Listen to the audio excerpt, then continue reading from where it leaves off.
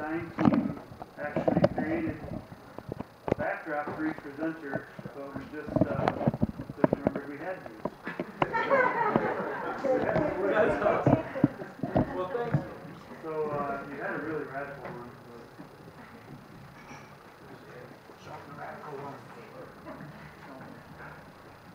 See if we're not positive it's going to work on this computer, but we'll see very shortly. Our IT department is working on it as we speak.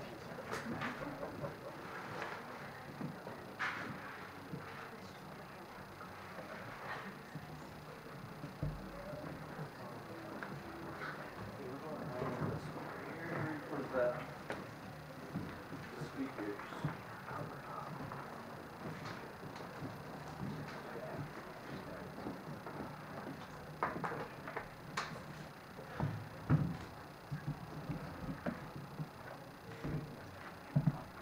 Jay, is that bad? That's the back It should be okay there. I was more worried about the hard service. Jason's going to speak about Occupy Flint, and then Maureen Taylor, I believe, has arrived. Okay, and then we're going to get into Michigan welfare rights. Maureen Taylor is going to speak about that organization. And then Occupy Detroit, Zeitgeist movement, GTV, and then Q&A and roundtable discussion. So,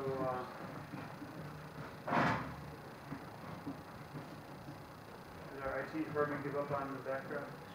He said he was going to fix it. Okay. Well, if you don't mind him kind of getting in there while you're talking, go ahead and start. Right. Oh yeah, absolutely. Yeah, my name is Jason. I'm from Occupy Flint. What I saw at Occupy Flint were people who were open-minded and were looking for technologies that I was interested in also, which are appropriate technologies. I think this is in line with Zeitgeist. Appropriate technologies are technologies that do not do more harm than is justifiable to our environment in order to attain the technology and use and mass distribute it. Among these technologies are things that involve water purification, communications, transportation, material production. All of these industries and all of these modes need energy. They need mass amounts of energy in order to perform the work. And so we need energy to heat things, we need energy to see things, we need energy to store and transmit data and images. This energy will come from somewhere because people are going to have their technology. What I see is what I saw originally when I first started looking at solar technologies, particularly, was that there was a black out operation in effect. There was a media and governmental and corporate withholding of information on solar technology, the information on how to install it, what is available was basically there, but I hadn't run into it yet. And I got a book that was called The Sun Betrayed. The Sun Betrayed tells stories about municipalities, local governments, and corporations teaming together to block this technology from being seen by people and adopted as a main source for the electrons that we need to perform a lot of these functions. Solar energy comes from the incoming radiation and particles from the sun. This drives all of our wind energy, our hydroelectric energy, and when we use photovoltaics, it comes directly from the sun's ray. And so geothermal heating is latent solar energy caught in the mass, in the earth. And so we can look at this situation and realize that all of our energy gain at all comes from the sun. And so to turn our backs on this source of energy, which is not exhaustible, not technically exhaustible, although I believe we could absorb enough of it to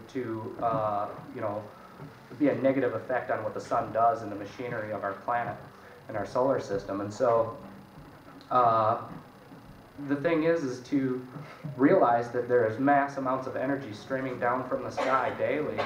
It is in the area of 4 million horsepower per square mile. 4 million horsepower per square mile will surely be enough energy for industry's needs, for residential needs, for production purposes. We can simply look to plants. All of the mass that is raised from the earth, all of the rain that falls is driven by the sun. And so I started to look at information and sources, and I found, like I said, this blackwashing, blinders to it, and industry information that basically tells us that solar is not only too expensive, not economically a good solution to any of these problems. It is not able to meet the demands of industry and of our residences, our houses, the way we live. And so when I saw these stories, man, The Sun Betrayed is an amazing book. Anybody who's interested in this aspect of solar, which is the denial of it to people, basically, or at least the slowing down of the transfer into the use of it, especially by private individuals. These corporations will very much step forward and say, it's good for my plant, for my refrigeration plant, for my water pumping plant, for my heat facility, because we have like mass amounts of solar thermal, which is a much higher efficiency, a much higher gain per surface areas, around the area of 50%. Solar thermal, the conversion efficiency. Conversion efficiency of this technology is basically exotics max out at 20%. Common, practical, proven technologies, 14%.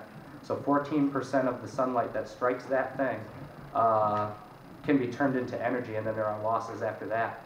And so this becomes an issue where if we just go ahead and switch completely over to photovoltaics for most electrical needs, the demand for the materials for those things might outstrip the capability to not only attain it in a manner that is not destructive, accumulate toxins and toxic materials in one area, destroy natural settings.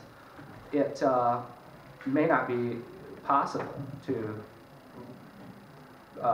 provide that much material. We're talking aluminum, glass, and silicon mostly. And so everything but the silicon is recyclable in this module. There are actually schemes to recycle the materials from modules after their lifespan is over in 30 to 75 years. And so 30 to 75 year lifespan on something with no moving parts that can provide all the power that we need for most residential situations is a technology that you would think that when most people looked at that, they would immediately be interested in replacing the way that they do it, which is a lifetime payment plan for every electron you receive from a power company who does not care if they strip land masses clean, change the landscape in a way that is just horrible and leaves a desert when they're done, concentrate toxic materials in areas and flush them into waters that we cannot then recover, reclaim, or repair. And so all the things around it are that industry is willing to use it. They want to deny you the personal use of it. They're very happy to rent you this equipment like a cable box and allow you to hook it to the grid, because it averts this 40% loss between a transmission facility and most people's houses. If you're any distance away, there's 40% loss or more. During peak loads, it can be 80% loss. But I guarantee we are all still being charged for that loss. Distributed energy generation is basically the key to being able to do this in a way that is not necessarily so centralized as the corporate would like it to be. And so the transmission losses are less to have it on everybody's house than it is to just have a bunch of them at my house and power my neighbors. And so it is definitely a lot better than the coal and nuclear source of this energy. Nuclear reactors, in my opinion, should be 96 miles away. We have the very best nuclear power reactor ever invented, ever materialized, which is our sun. Our sun provides plenty of this energy to spare. The thing is that our appliances that most of us use are much too energy consumptive to apply this technology to without a very large cost and without a very economically and environmentally. And so the answer to that is switching to newer, better technologies, again, that I've been withheld for a long time. These flat screen displays are the very best thing that most households can change, that will immediately change your economic situation and your environmental impact. You look at your power bill, and something like 3 cathode ray tubes in a house can account for a third or more of the energy used. And so when we switch to flat screen monitors and do the research, because Energy Star rated appliances are not necessarily what they, again, it's Department of Energy okayed these things, and they okay the nuclear power plants too. And so I don't remember where I was going with that, but the nuclear, the industry is very happy to, lost that one. I'm not a public speaker by any means. Oh yeah, okay, so efficiency in appliances is like one of the very first places to attack in anybody's plan to switch to renewable energy as a source for power, or any power at all. If you're hooked to the nuclear reactor, still there should be a need or a want to enhance the efficiencies of your appliances. And so like a certification body like Department of Energy for Energy Star rated appliances will certify a washing machine as being efficient, low water consumption, low energy consumption, and long lasting, that is relatively short-lived. It uses 2/3 more water and twice the electricity of some of the solar industry available washing machines. They're made right here in the United States.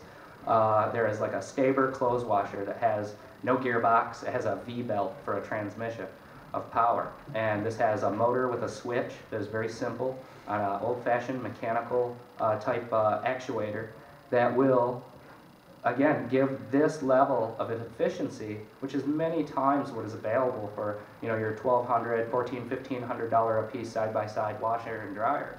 And so to look at the things that are available in the commercial marketplace as it's presented to us in advertisements and commonly available items, and then to look at the solutions that have been arrived at by people who attempt to operate their households off-grid with solar electricity, because again, this is the, I don't know how you want to say, to balance your household independently of the grid with this technology is an exercise in the efficiency and elegance of the systems that are designed and installed. They will either succeed or fail, and your actual laundry and maybe even communications and information display may be affected. So it's an incentive to be connected to the outside, to note the weather, to decide when is a good time to do your laundry, to decide how much laundry you really think you need to do. And what this goes back to, again, is appropriate technology. These are all technologies that are available that will need to be switched to an appropriate technology. If we're to move forward at all, solar, photovoltaics, and other solar renewable energies, hydroelectric, wind, and other forms of, and other variants of these technologies will be, they absolutely must be the cornerstone of the energy selection. When we look at our environment, when we look at what's available to us as power, the sun is the obvious source for it all. And so to deny that and say, okay, we're going to produce a material fuel that causes more damage than if they did go ahead and have a nuclear holocaust in the 50s. They need not drop one single bomb on a city or inundate a country with nuclear weapons. The damage that has been done by nuclear power to our planet is so widespread, so irreversible at this point that there's no point in even doing it, because everybody has already been altered and affected, and lifespans have been shortened by this being allowed to be at all used to provide power for our industries and homes. And so when we look at the energy pie, nuclear power is at 8%, and I've seen different ones, up to like 10 or 15%, but I'm saying around 8%. 8% of the national power is produced by nuclear sources. And so the thing that they do not show is how much energy is involved in the production of the materials that build and maintain and supply fuel to a nuclear reactor. It's absolutely the biggest energy consumer, the dirtiest form of energy. And these guys want to build 35 more of these things to uphold a consumer industry that doesn't have our best interests in mind. And so when I think of solar, when I think of these gardening projects like Jaron is heavily involved in, and I am involved in solar greenhousing projects and organic farming projects, I'm looking at this and saying, man, number one, I cannot be on a lifetime payment plan for my power. This is about independence. It's about self-defense. It's about making sure that we survive. It's a survival issue. Not to say that everybody should have one of these, to say that everybody allowing the current trend and direction and way to be a massively destructive, possibly irreversible damage to all of humanity forever. All of the living things on this planet contain nuclear materials from satellites that fall from the sky, from nuclear facilities all over the country, all over the world, that hundreds of times a year emit toxic plumes of plutonium. There are 40-mile plumes of tritium running underneath Oak Ridge National Laboratories in Tennessee. The DOE in 1991 was given $500 million to discover how much contamination and widespread movement is going on with these materials from the 14 major nuclear materials production facilities in the country. And they said $500 million a year for a 3-year study. After the 3 years, they came back with a report that, dude, we cannot possibly for any amount of money tell you how far and widespread the contamination is, much less like what what this will lead to, and so again, when I look at it as like a self-defense and a survival situation where it is like we are on a life raft, and if we're on this life raft and there's 6 of us and one of us is going to eat all of the food for comfort and tear off pieces of the life raft and burn it because he feels a little cold, there's somebody who's going overboard. Somebody is going to be pitched overboard. And it's not going to be me, preferably, because I will choose better. I will not be tearing off pieces of this life raft that I don't need to keep warm. And, so where I go with that, again, is like a demonstration of this is at Occupy Flint, because that's kind of what I'm here actually to talk with part of also.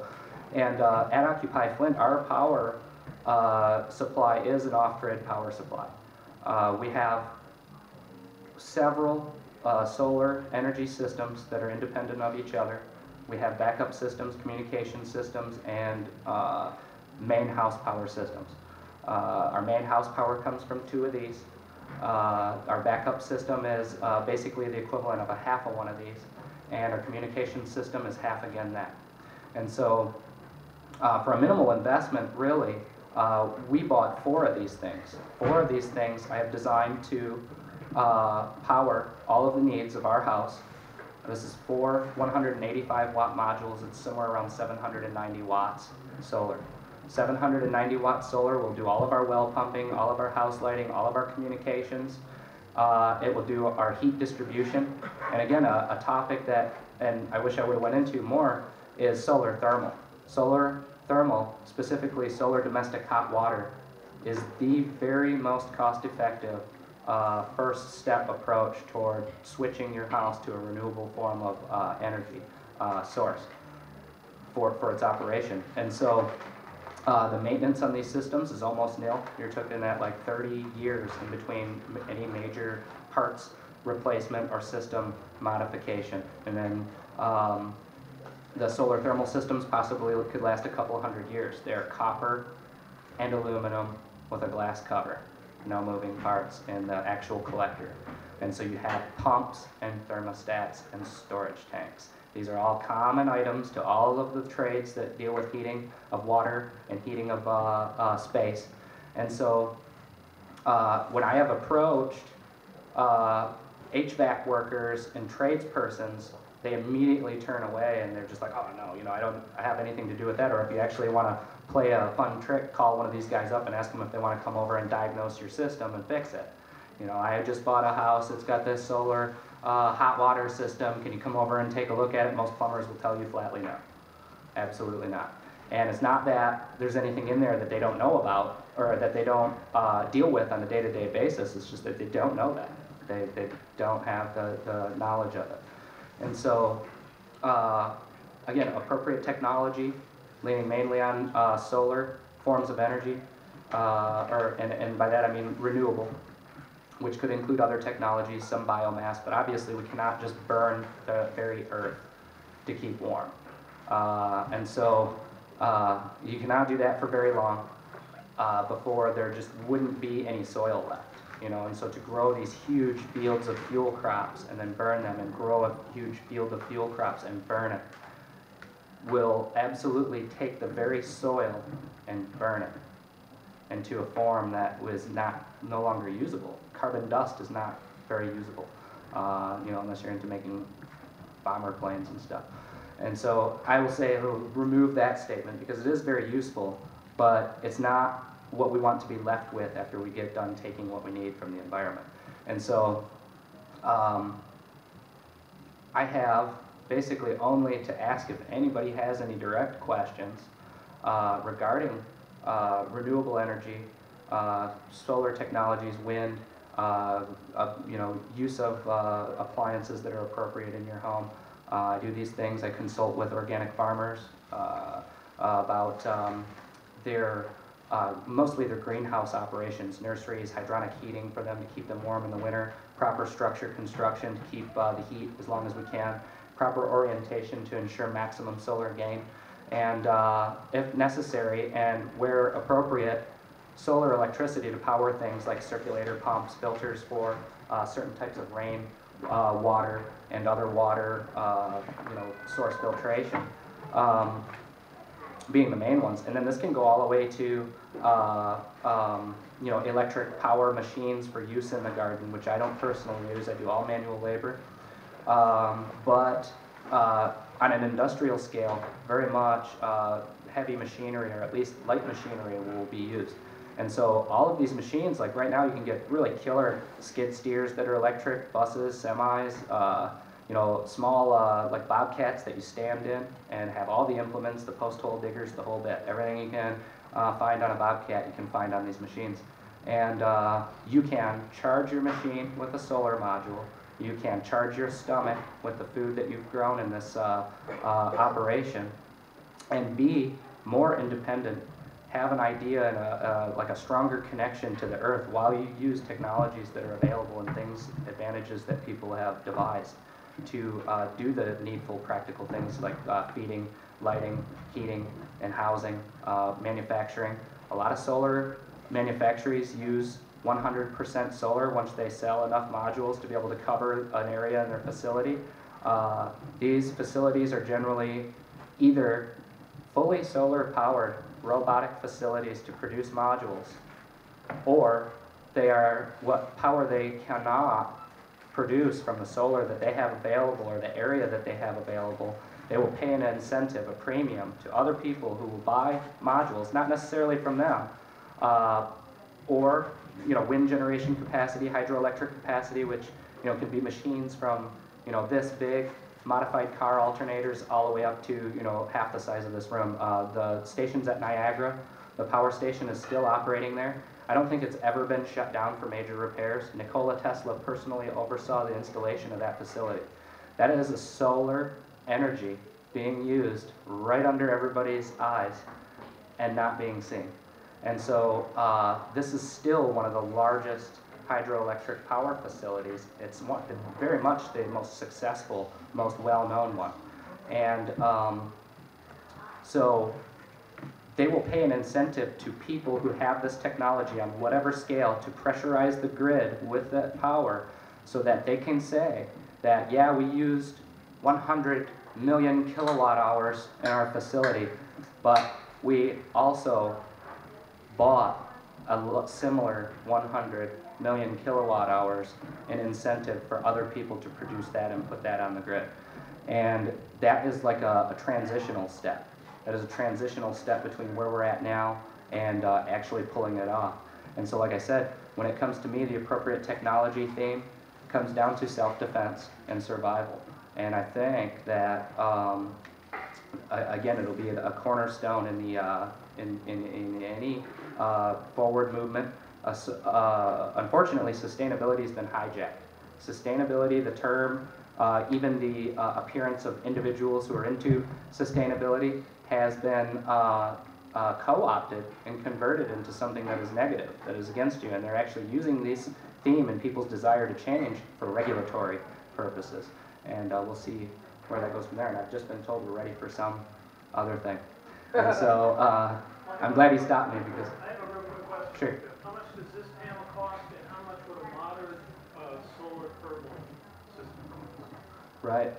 This module right here retails around $550, somewhere in the area, when I bought it a year ago. And so... Installed? Oh, no. Installed, you're looking at $6 a watt. Average household would need probably 2,500 watts for, you know, and I'm not saying average consumption. There's no real average consumption. That's like 900 kilowatt hours a month is the number they give. And so if you were to take that number, you'd find $80,000 as your installed price. But that's why I go back to the appliances. Yeah, appropriate tech. Yeah. That's really affordable. Go ahead. Oh, yeah. And so we can bring this cost down to around $20,000 by having an appropriately designed home with efficient appliances and efficient heat. And the very direct next question was solar thermal. And so your average solar domestic hot water system is around $3,500 installed. And again, the system will last probably 30 years with no major... I go to systems. I actually install solar photovoltaics for a living. In the past, I did solar thermal. And so in the solar thermal, I would go into houses that had 30-year-old systems and needed a controller. $100. Needed a pump. $200. And so you're talking, you know, and again, we've been told that this is too expensive. This is not in your best interest. Let me own the solar panels and you can just pay me a premium because I'm making you renewable energy. And so a solar thermal system to heat a house, I mean, you could just like multiply that by, you know, a larger factor. So say 6 solar thermal, and we're talking hydronics, they can be like air heaters or water heaters generally. The water heating method, hydronics, are more efficient and more controllable distribution and storage of the heat that you gather. And so I will push for hydronics, but where it's appropriate, air heating. And so when we take solar rays and heat mass with it and then store that mass and then impinge that mass on another material to raise its temperature, we have, again, the highest level of control and the highest level of conversion efficiency and storage efficiency. And so even for retrofits, this is not saying you have a house that's built, you know, out of SIPs or is like spray foam insulated and heavily modified, or, you know, again, purpose built, you know, super low energy consumption type home. And so, yeah, that should, you know, $3,500 for a solar domestic hot water system. You're looking at probably like $15,000. In this region, heat is a major load on any house. Everybody can look at their gas bills probably. If you're, I'm guessing you guys are all Michiganders, you've seen your gas bill lately or your heating bill. Some of us, you'll use wood, but again, this refers back to we cannot just burn every piece of everything we find and think that this is a decent survival strategy. And if anybody else had a question, excellent. And if not, I think maybe we have a time issue too. We're gonna move on. But if anybody does have questions, you're gonna be here for a little bit, right? Sure. Yeah. Just come up to and ask them on your own time. And so, round of applause for information.